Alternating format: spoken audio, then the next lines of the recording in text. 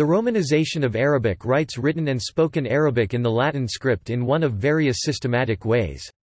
Romanized Arabic is used for a number of different purposes, among them transcription of names and titles, cataloging Arabic language works, language education when used in lieu of or alongside the Arabic script, and representation of the language in scientific publications by linguists.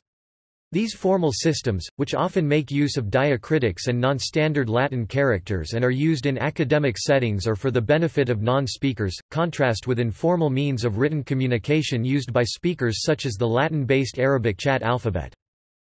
Different systems and strategies have been developed to address the inherent problems of rendering various Arabic varieties in the Latin script.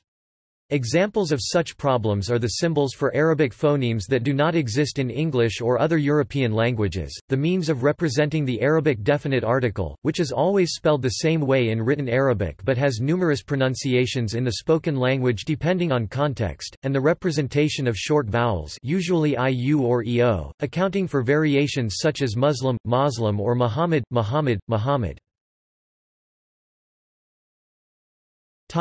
Method. Romanization is often termed transliteration, but this is not technically correct. Transliteration is the direct representation of foreign letters using Latin symbols, while most systems for romanizing Arabic are actually transcription systems, which represent the sound of the language. As an example, the above rendering Munazaratu el-Hurufi el-Arabia of the Arabic, notched al-Harf Arabic is a transcription, indicating the pronunciation. An example transliteration would be notch al-Harf alpha or bi. Romanization standards and systems. Principal standards and systems are mixed digraphic and diacritical. BGN, PCGN Romanization 1956. UNGEGN 1972. United Nations Group of Experts on Geographical Names, or Variant A of the Amended Beirut System, adopted from BGN/PCGN.ein System 1973, or Variant B of the Amended Beirut System, that conforms to the French orthography and is preferred to the Variant A in French-speaking countries as in Maghreb and Lebanon. ADEGN Romanization 2007 is different from UNGEGN in two ways. 1, Z is DH instead of Z. 2, the cedilla is replaced by a sub-macron underscore in all the characters with the cedilla. ALA LC, first published 1991, from the American Library Association and the Library of Congress. This romanization is close to the romanization of the Deutsche Morgenländische Gesellschaft and Hans Wehr, which is used internationally in scientific publications by Arabists. IJMES, used by International Journal of Middle East Studies, very similar to ALA LC. Encyclopedia of Islam 1st ed., 1913–1938, 2nd ed., 1960–2005. Fully diacritical. DMG Deutsche Morgenländische Gesellschaft, 1935, adopted by the International Convention of Orientalist Scholars in Rome, DIN 31635 1982, developed by the German Institute for Standardization Deutsches Institut für Normung. Hans Wehr transliteration 1961, 1994, a modification to DIN 31635. EALL, Encyclopedia of Arabic Language and Linguistics, edited by Kees Versteeg, Brill, 2006–2009. Spanish romanization, identical to DMG, DIN with the exception of three letters, G greater than Y, H greater than J, G greater than G. ISO 233 1984, letter to letter, vowels are transliterated only if they are shown with diacritics, otherwise they are omitted. ISO 233-2 1993, simplified transliteration, vowels are always shown. BS 4280 1968, developed by the British Standards Institute. ASCII-based.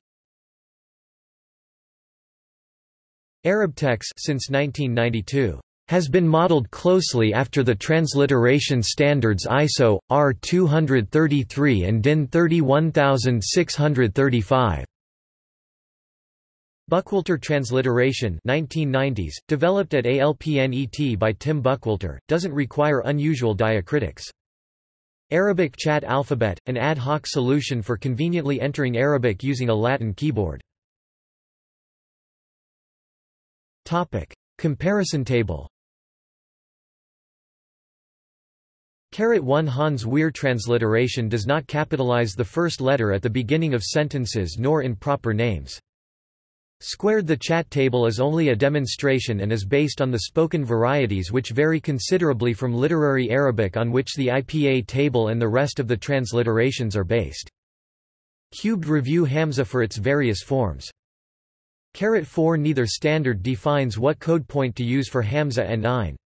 Either options modifier letter apostrophe together with modifier letter turned comma, or right single quotation mark together with left single quotation mark are acceptable. The glottal stop Hamza in these romanizations isn't written word initially. 5 In Encyclopedia of Islam digraphs are underlined, that is th, dj, kh, dh, shish, gh.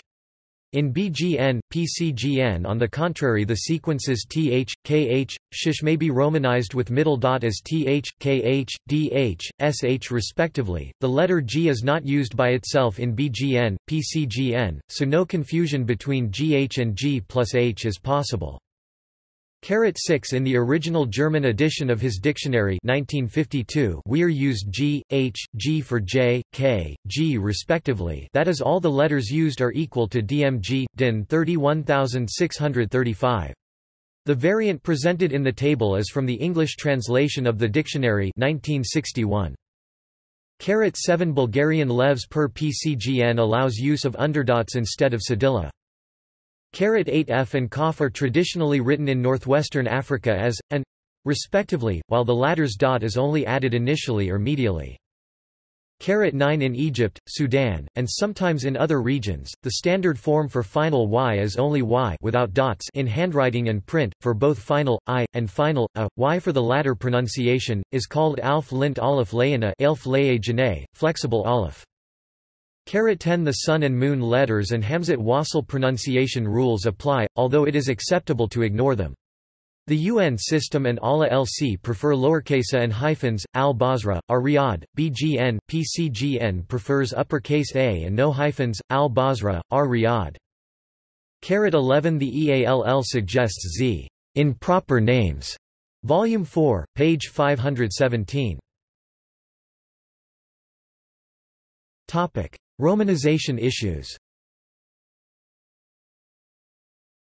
Any romanization system has to make a number of decisions which are dependent on its intended field of application. Vowels. One basic problem is that written Arabic is normally unvocalized, i.e., many of the vowels are not written out, and must be supplied by a reader familiar with the language. Hence unvocalized Arabic writing does not give a reader unfamiliar with the language sufficient information for accurate pronunciation. As a result, a pure transliteration, e.g., rendering cuter as cuter, is meaningless to an untrained reader. For this reason, transcriptions are generally used that add vowels, e.g. Qatar. However, unvocalized systems match exactly to written Arabic, unlike vocalized systems such as Arabic chat, which some claim detracts from one's ability to spell.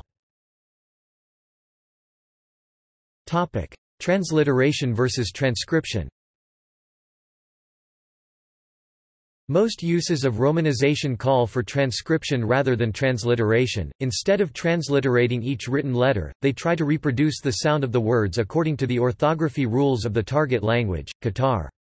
This applies equally to scientific and popular applications. A pure transliteration would need to omit vowels, e.g. cuter, making the result difficult to interpret except for a subset of trained readers fluent in Arabic. Even if vowels are added, a transliteration system would still need to distinguish between multiple ways of spelling the same sound in the Arabic script, e.g. Alepha versus Aleph Maksura Y for the sound, a, and the 6 different ways, AAAWY of writing the glottal stop Hamza, usually transcribed. This sort of detail is needlessly confusing, except in a very few situations, e.g., typesetting text in the Arabic script. Most issues related to the Romanization of Arabic are about transliterating versus transcribing, others, about what should be Romanized. Some transliterations ignore assimilation of the definite article al before the sun letters, and may be easily misread by non-Arabic speakers. For instance, the light, Anar and Nur would be more literally transliterated along the lines of al-Nur. In the transcription and Nur, a hyphen is added and the unpronounced, l, removed for the convenience of the uninformed non-Arabic speaker, who would otherwise pronounce an, l, perhaps not understanding that, n, in Nur is geminated. Alternatively, if the shadda is not transliterated since it is strictly not a letter, a strictly literal transliteration would be al-Nur, which presents similar problems for the uninformed non-Arabic speaker. A transliteration should render the closed t marbuta, t faithfully. Many transcriptions render the sound a, as a or a and t when it denotes et. ISO 233 has a unique symbol. Restricted aleph.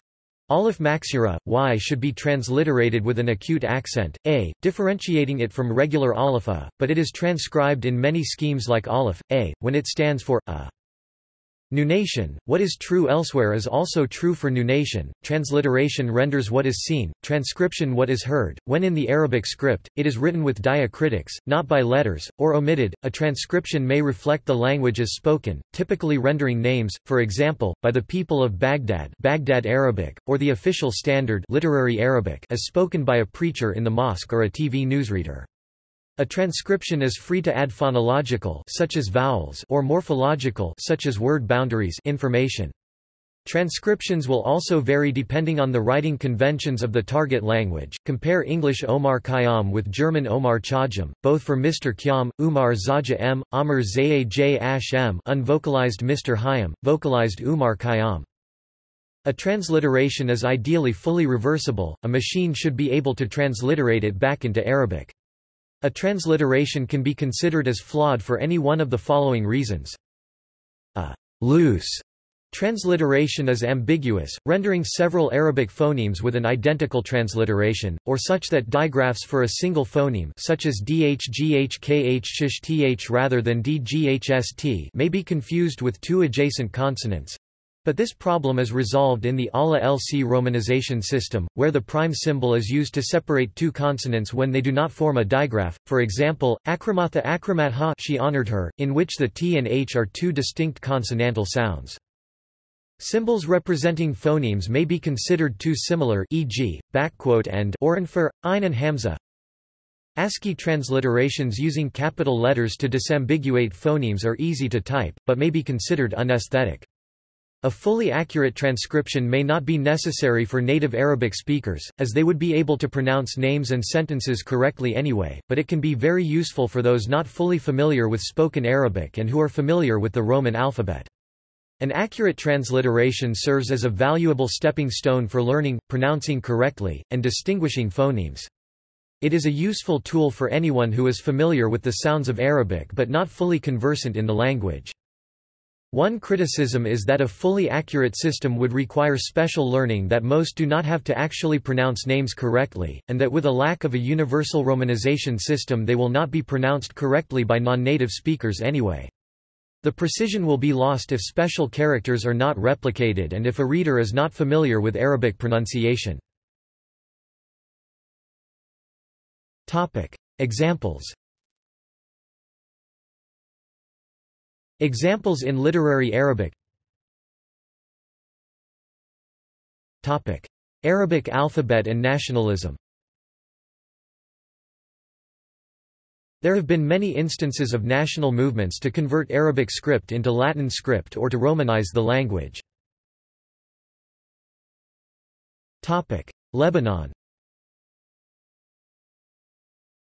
A Beirut newspaper La Syrie pushed for the change from Arabic script to Latin script in 1922. The major head of this movement was Louis Massignon, a French Orientalist, who brought his concern before the Arabic Language Academy in Damascus in 1928. Massignon's attempt at romanization failed as the academy and population viewed the proposal as an attempt from the Western world to take over their country. Saeed Afghani, a member of the Academy, asserted that the movement to Romanize the script was a Zionist plan to dominate Lebanon. Egypt. After the period of colonialism in Egypt, Egyptians were looking for a way to reclaim and re-emphasize Egyptian culture. As a result, some Egyptians pushed for an Egyptianization of the Arabic language in which the formal Arabic and the colloquial Arabic would be combined into one language and the Latin alphabet would be used. There was also the idea of finding a way to use hieroglyphics instead of the Latin alphabet. A scholar, Salama Musa, agreed with the idea of applying a Latin alphabet to Egyptian Arabic, as he believed that would allow Egypt to have a closer relationship with the West. He also believed that Latin script was key to the success of Egypt as it would allow for more advances in science and technology. This change in script, he believed, would solve the problems inherent with Arabic, such as a lack of written vowels and difficulties writing foreign words. Ahmad Lutfi Az-Said and Muhammad Azmi, two Egyptian intellectuals, agreed with Musa and supported the push for Romanization. The idea that Romanization was necessary for modernization and growth in Egypt continued with Abd al-Aziz Fahmy in 1944. He was the chairman for the Writing and Grammar Committee for the Arabic Language Academy of Cairo. He believed and desired to implement Romanization in a way that allowed words and spellings to remain somewhat familiar to the Egyptian people. However, this effort failed as the Egyptian people felt a strong cultural tie to the Arabic alphabet, particularly the older generation. See also: Arabic chat alphabet, Arabic diacritics, Arabic grammar, Arabic names, English exonyms of Arabic-speaking places, glottal stop letter, Maltese alphabet, Ottoman Turkish alphabet, a Perso-Arabic-based alphabet, which was replaced by the Latin-based Turkish alphabet in 1928, Romanization of Hebrew. References. External links. Comparative Table of DIN 31635, ISO 233, ISO, R 233, UN, ALA LC, an Encyclopedia of Islam not normative.